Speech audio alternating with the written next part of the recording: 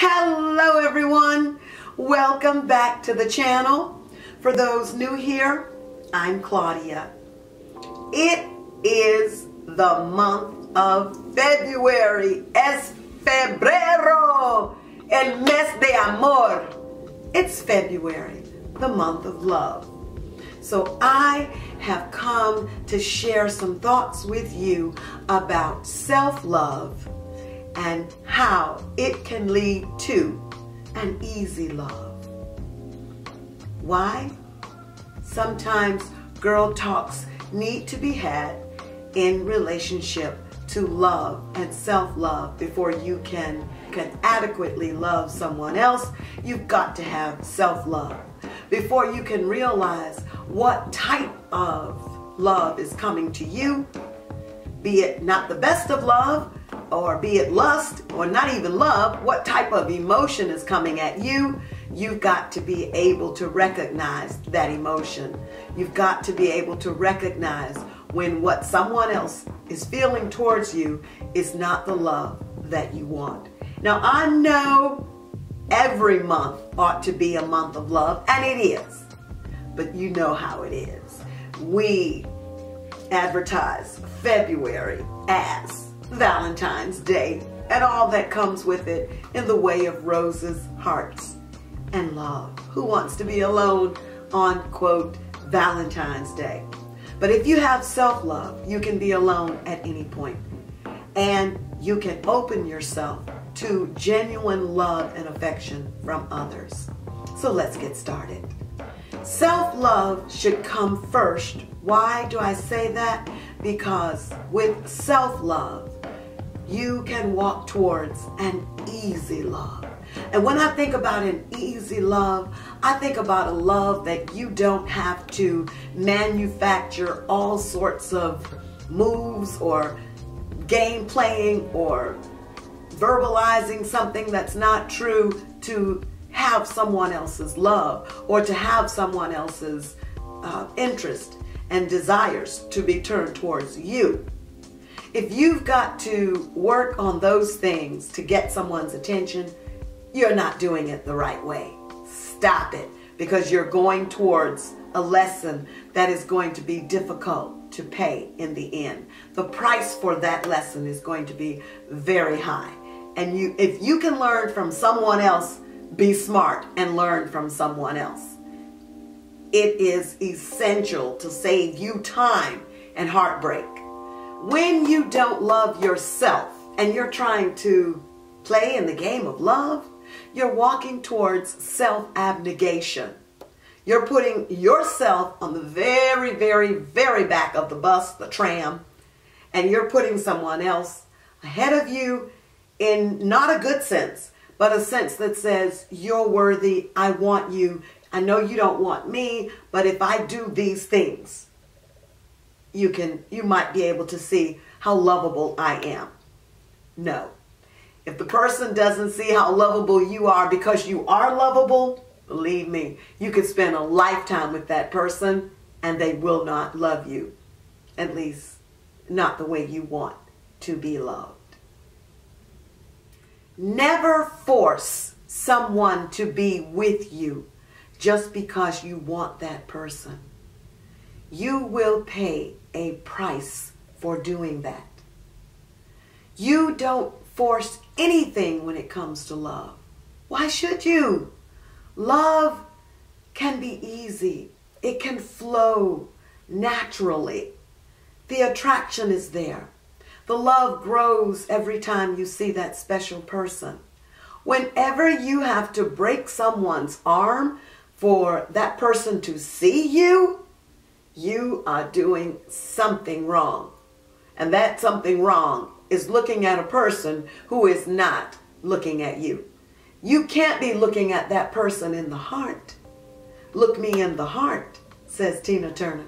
You can't, baby, because you're not even looking yourself in the heart to see that that person is not trying to see you. When I think about self-love synonymous with an easy love, I think about a poet that I love here in Atlanta, and her name is Red Summer. She has a poem, I know, that says, I want an easy love.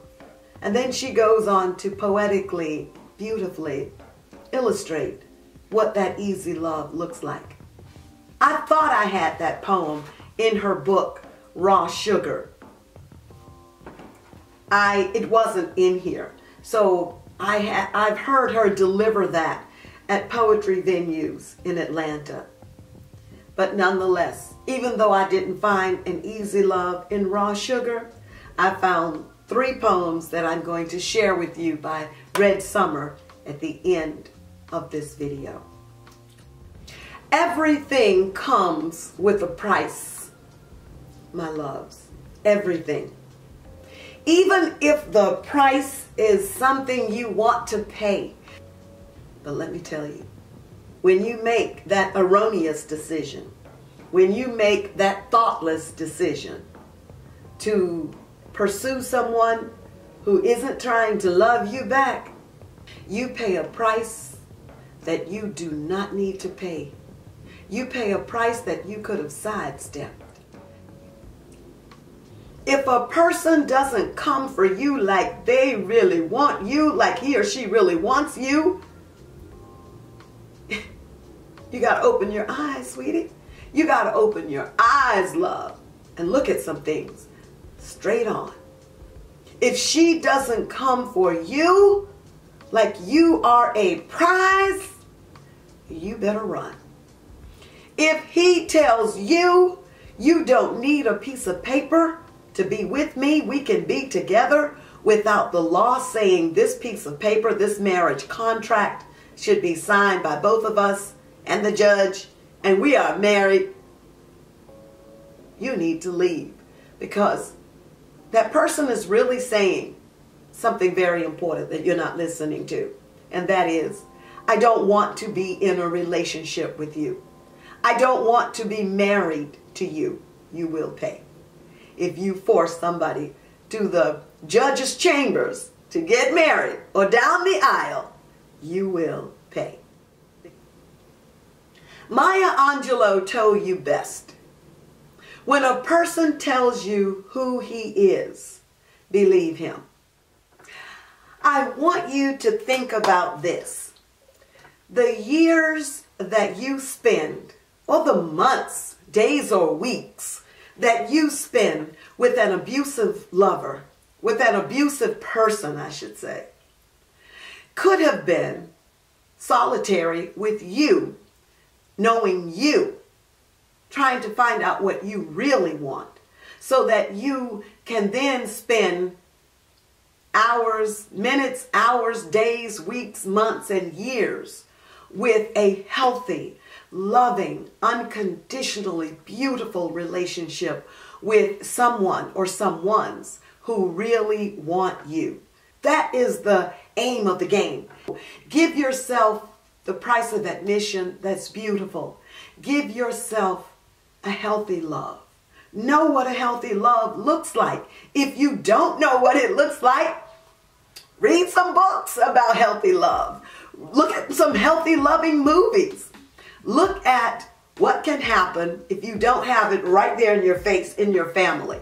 Look for relationships. Be observant. Look for relationships that are wholesome, sweet. Love doesn't have to hurt. It does not have to be painful and excruciating, like you're trying to cut something out of your body. Be able to walk away. Don't tell yourself, I can't leave this person. I love this person. I just can't. You can. Change the story. Change the script. Be aware of the signs of abuse. And when they begin to clearly appear on your wall, be able to read them.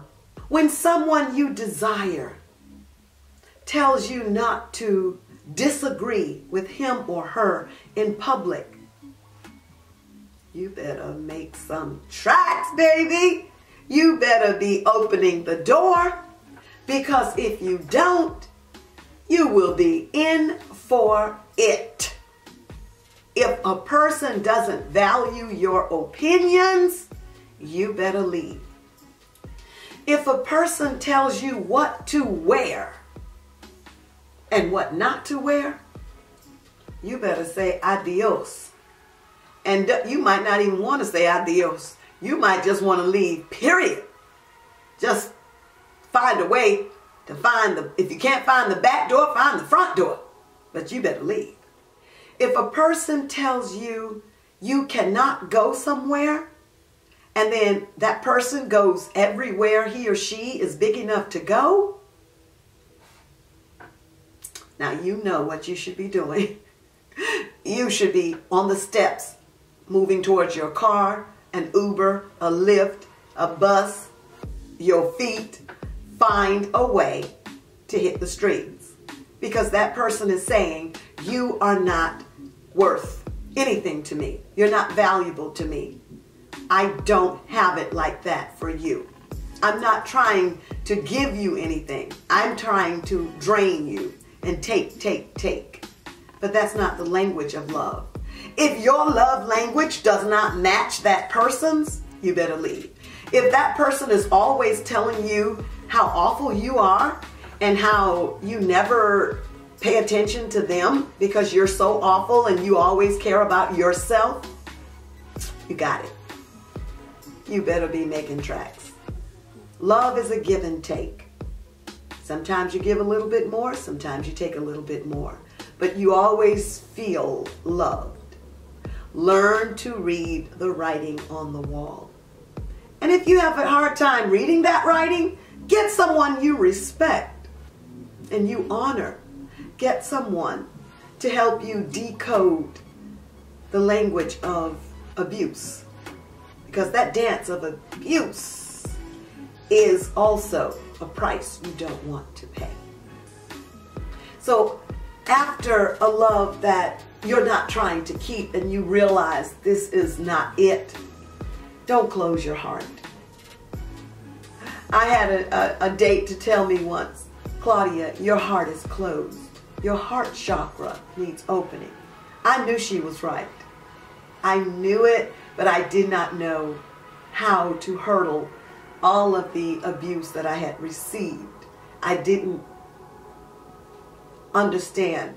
I wasn't walking towards forgiveness first for everything, and then open your heart to love. Once you feel that forgiveness, you can let the stories go. The stories of abuse that you want to keep telling again and again and again, you just, in forgiveness, say, I forgive that.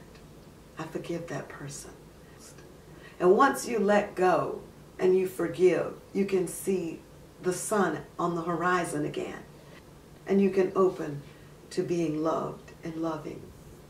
Because we're here to love and be loved in return, no matter why you think we are here. That's what I believe, at least. Because what is life without love? Love is all there is. But we just get love sometimes going the wrong way, going towards abuse and not towards a genuine togetherness, a mutual understanding, and unconditional, easy love. Just be present for the gifts of love when they show up. I hope this brief girl chat was beneficial to you. I know it's beneficial to me, and because if you're holding those type of stories from your past, it puts a glaze over your eyes, and you cannot, I don't think, adequately see people, genuine people who want to know you. And so I knew when this person told me your heart chakra is closed, I knew she was right. But I had never heard it put like that before, and definitely not in my face. The first poem from Raw Sugar by Red Summer is my advice in times like these. And I chose this poem because sometimes we're down. Sometimes I'm down. And since we're talking about self-love, we've got to know how to get back up when we're feeling down. Even if someone we thought we wanted a relationship with walks away, and we don't have to walk away, we're down. And this poem touched me, as all of Red Summer's poetry, but I'm going to share my advice in times like these. Laugh often. Laugh often, and often without reason. Never let fear of being the only one laughing stop you from laughing. Laugh harder till others laugh at your laughter, at the pitch and tone of your unbridled joy, at the possibility of such laughter existing amongst such adversity, at the profundity of the laugh itself, and the use of the word profundity to describe it. Laugh till poets use it as a simile, because we love comparing things like laughter to other things. Laughter is like or not as like. Laugh till poets use it as a simile, because we love comparing things like laughter to other things. Laughter is like or not as like, depending on the poet and their ability to take a simple moment and stretch it out across the page. Make the rest haiku, the trail of your giggle, as it fades out into little more than tiny bits of what was. Make them mourn the memory of your laughter. Miss the heartiness of your sweet abandon. Then find a reason to laugh at the absurdity of so much thought being put into something so silly. Yes. Make us all feel silly about being tricked by the unyielding power you have had all along and so rarely used. And so rarely used. My advice in times like these. The second poem is Even, E-V-E-N, even. If I were the kind of chick who just said things like this, I would tell you that the moment I saw you, I knew I loved you. Would take every moment in your presence, count it as a payment for some good deed or the other. Proof that God is just, not the jealous queen they make her out to be.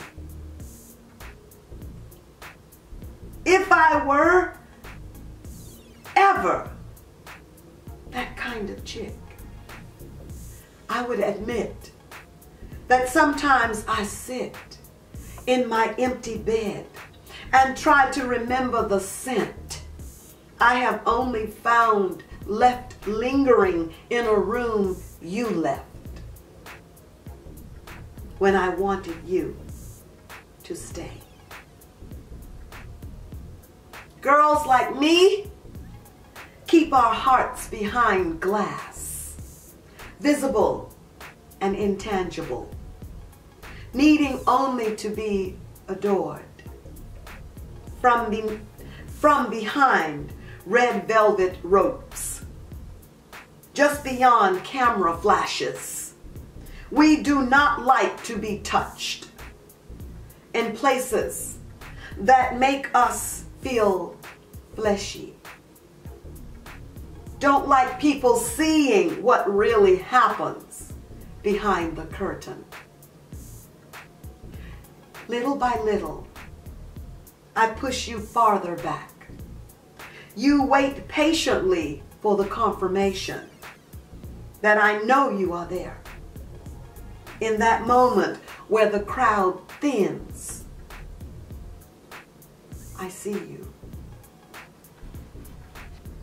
Moments of stillness in all of my madness, bringing into focus, almost in an instant, what is real and what is fantasy. If I could be the kind of chick who says the words her heart sings, I would tell you that the moment I saw you, I knew I loved you. And the last poem by Red Summer tonight. The poem is True Blue, a dedication.